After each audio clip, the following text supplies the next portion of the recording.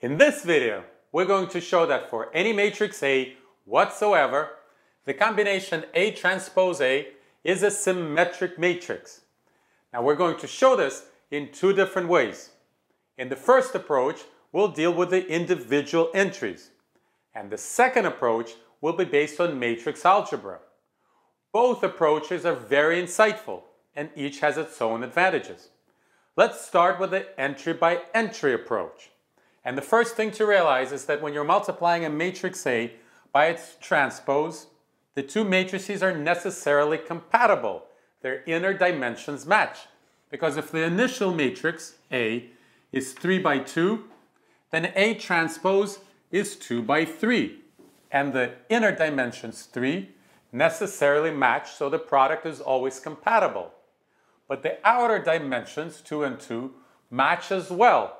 So the resulting matrix is always square. Good start. Now let's determine the individual entries of this product. Let's see. The first entry equals 1 plus 4 plus 9. So it's 14.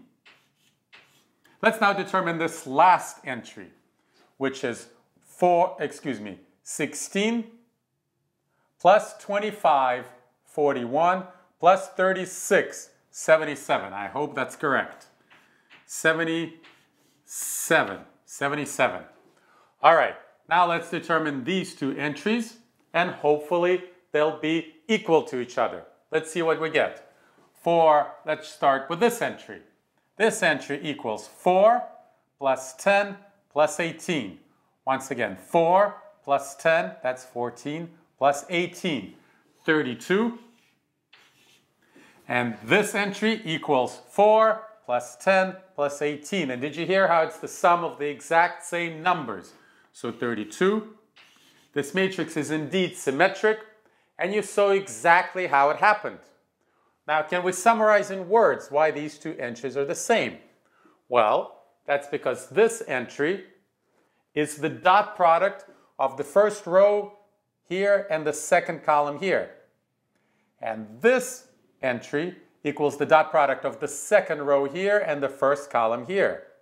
But those were the same vectors. Why? Precisely because this matrix is the flip of this one. It's the transpose of this one. So the rows of this matrix equal the columns of this matrix. So in describing where these entries came from, we don't even have to look at A transpose. We can simply look at A and state that these entries are the dot products of the first column and the second column. Except this one will be the dot product of the first column and the second column, and this will be the dot product of the second column and the first column. And of course, the dot product doesn't care about the order, so predictably, these two numbers are the same because they represent inner products of the columns of the matrix A. In fact, you can say that all of the entries of this matrix represent the pairwise dot products of the columns of the matrix A. Once again, you don't even have to look at the matrix A transpose.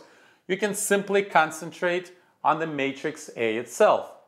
And if the matrix A had, let's say, 10 columns, doesn't matter how tall they are, the resulting matrix will be 10 by 10. Because among 10 columns, you have 100 combinations of pairs. You can take first column and third column, or third column and seventh column, and so forth. There are 100 combinations, matching the 100 entries of the resulting 10 by 10 matrix. And that 10 by 10 matrix will be full of the pairwise dot products of the columns of this matrix. And you can even say what the entry, let's say, in the 5th row and 8th column will be.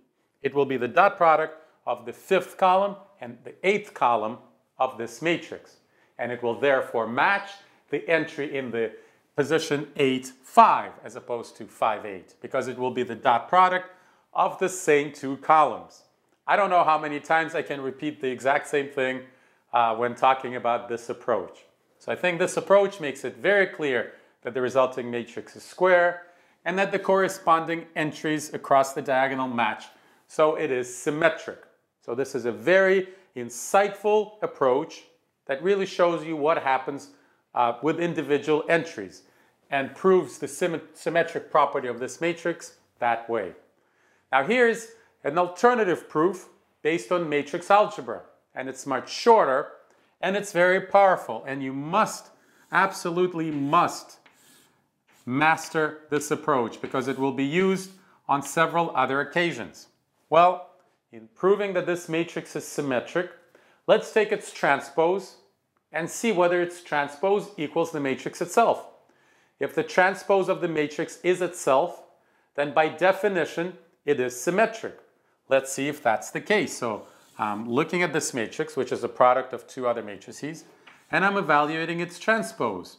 And by the formula we just derived, it's the product of the individual transposes in the opposite order. So the first matrix on the right will be the transpose of the second matrix. So it will be A transpose. And the first matrix will be the transpose of A. And I'll do it once and once only. I will actually write this funny symbol. It's the transpose of the transpose itself. And it's not hard to realize that if you take a matrix and transpose it twice, transpose it and then transpose the result, you will end up with the original matrix. Because after the first step, the rows have become the columns, and after the second step, the columns went back to being the rows. So the result is A transpose A, and lo and behold, it equals the original. I was fearful of running out of space, so I made this A too small. So let me make it the size that it deserves to be. Now it's a little too large, so I'm going to quit while I'm ahead. So the result is the same matrix. So A transpose A is necessarily symmetric. Now, once you master this approach, I think it's shorter and actually more powerful. Here's an example of another statement that you can prove much more easily with this bird's eye view approach than you would if you were to argue it entry by entry. You can prove that if you were to stick a symmetric matrix between these two matrices, the result is once again a symmetric matrix. It's a generalization of this result. So if you were to consider A transpose MA, where M itself is a symmetric matrix, then this product is also a symmetric matrix for any matrix A compatible in the product sense with the matrix M. Well, I think you should pause the video and try this out on your own, and it will work seamlessly. But now let's see how it goes. So it's a triple product. So the product, the transpose of this product is the product of the individual transposes in the reverse order. So first we'll have A transpose. Second we'll have M transpose, and because M is symmetric, M transpose is M itself. And finally we'll have the transpose of A transpose, which is simply the matrix A itself. And lo and behold, one more time, the resulting matrix is the same as the original matrix. So this original matrix must be symmetric. What a very nice approach and way to prove it. And of course, you must see that this product is a special case of this product where the identity matrix plays the role of the matrix M. So there you go. We have just proved in two different ways that the combination A transpose A and more generally A transpose MA, where M is a symmetric matrix, is necessarily itself a symmetric matrix.